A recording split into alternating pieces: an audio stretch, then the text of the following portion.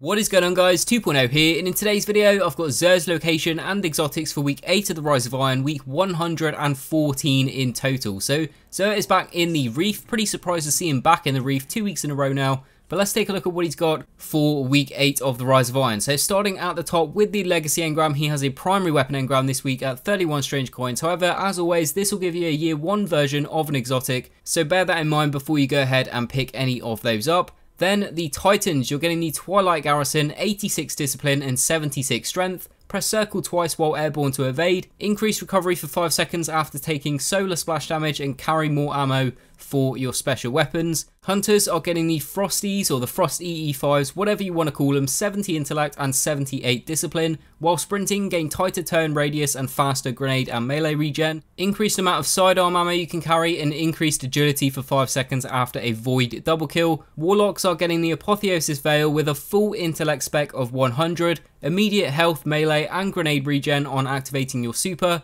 Gain bonus super energy from grenade kills and then replenish health whenever you pick up orbs. The weapon of the week is the Monte Carlo auto rifle. Dealing damage with this weapon reduces your melee cooldown and grants a chance to fully charge your melee ability with each kill. And then the weapon has bonus accuracy whilst firing from the hip. Next up, the weapon ornaments he has this week are Prototype, which is for the Truth, and then the Wolves Remember for the Young Wolf's Howl exotic sword. The vehicle upgrades this week are Plasma Drive as well as Emerald Coil, 3 Heavy Ammo Synthesis for 1 strange coin, 5 Thread Coins for 7 strange coins, and then 3 Glass Noodles for 3 strange coins, 3 Motes of Light and 1 exotic shard. So that's Xur's inventory for week 8 of the Rise of Iron. It's not too bad. He's got the Frosties there, which probably are going to be my new go-to exotic over here on my hunter. I've been using the Sealed Ahunkara's Grasp pretty much exclusively since the first time I ever got them at the very start of the Taken King, but the regen on the grenade and melee when you have these Frosties equipped and you're sprinting is absolutely insane, so really good